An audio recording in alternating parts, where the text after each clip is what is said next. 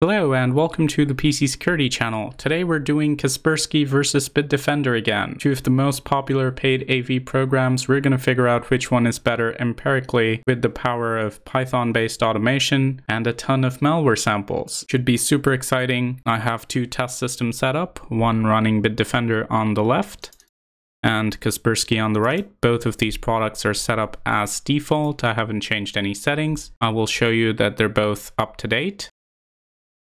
I won't spend too much time talking about the UI. I like both of these products. They're very simplistic and easy to use. Personally, I kind of like the Kaspersky design scheme a bit better. I liked Bitdefender's last year. But let's face it, you don't get AV for the looks, you get it for how it functions and whether or not it's able to protect you, which is what we'll be testing today. Before we get started though, a quick disclaimer, I'm not paid or sponsored to make this video by any of these companies, but I will have affiliate links to both of these products, so if you're going to purchase either of them, you can use those to get a discount. I do these tests on my own time, so a big thank you to those of you who've been using my links. I really appreciate it. But now, let's get testing. First, I'll have to turn off the protection for a few minutes. Don't worry, we'll turn it back on before we actually do anything.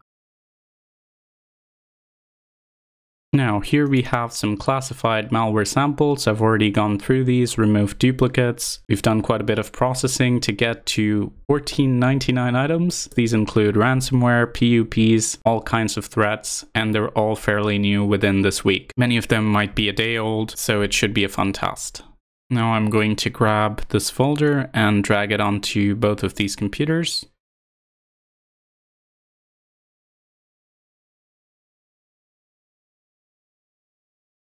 Now that we have the folder, we're going to start our script in the background. All this will do essentially is go through these files one by one and test whether or not they're blocked. This is going to be a proactive test, which means that the threats will be loaded into memory, and if they don't load into memory, it's considered a block. But later on, we'll go through the systems and check if there are any infections. That way we'll know if there's any reactive blocking as well. Now it's time to re-enable real-time protection. As you can see, all the shields are turned on for Bitdefender. I will do the same for Kaspersky. As you can see, everything's turned on. I will also have Task Manager running in the background so you can look at the resource usage in real time as these files are executed. Looks like both our products are ready. Let's get testing.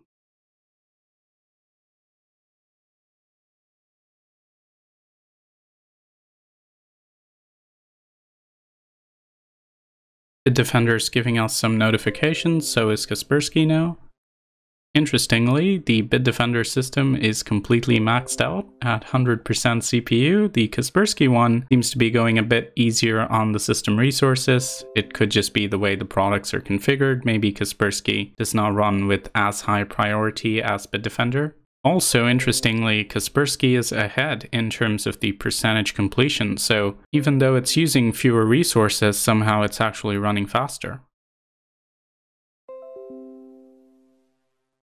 Although keep in mind all of this is within a margin of error because we are running two different virtual machines. They do have the same specs, in fact they're exact clones, but there's still process prioritization on the host and things like that, so take all of this with a grain of salt. The most important thing is how many threats are blocked at the end. Interesting, it seems on Bitdefender's end our process crashed, so I will have to restart it.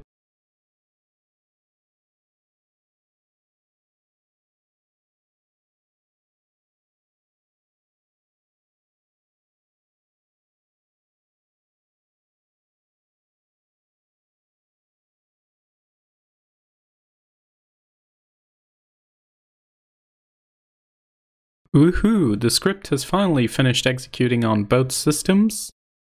Let's see what we have here. We have 98.13% on Bitdefender and 99.4% on Kaspersky. Excellent results for both products. I think the margin is so close it could go either way. This time though, the edge goes to Kaspersky. I'm really happy to see that because Bitdefender did win the last one. I will tell you a bit more about the differences between these two products and which one I would prefer for which scenario a bit later. But first I want to talk about something interesting that happened on the Bitdefender system. I did have to restart the whole script because Bitdefender actually blocked the process following, I guess, the malware execution chain. What it would effectively do after detecting a lot of malware being started by this process is it would just go back and terminate this process. In order to get around that, I had to just add a couple of things to exclusions. So I added Python and PowerShell to exclusions in advanced threat defense, which allowed me to complete the test. Now, what are your personal thoughts on this? Do you think it is smart to follow the process execution chain and terminate the host process? I'm sure there are different opinions on this. Some of you may say it's a really good implementation of zero-day defenses. Some of you may say it's a poor implementation which might cause false positives. Either way,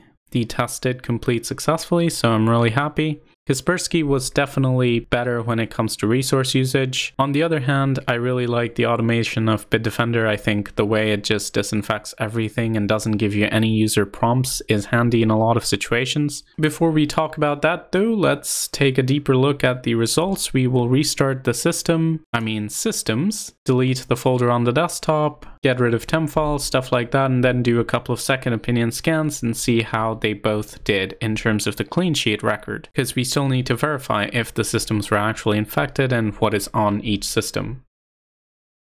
Our second opinion scan results are here, so let's evaluate. Hitman Pro didn't find anything on either system, so clean sheet there. Malwarebytes didn't find anything on the Kaspersky system. However, it did find a couple of things on the Bitdefender system, but when we verify, these are not really threats.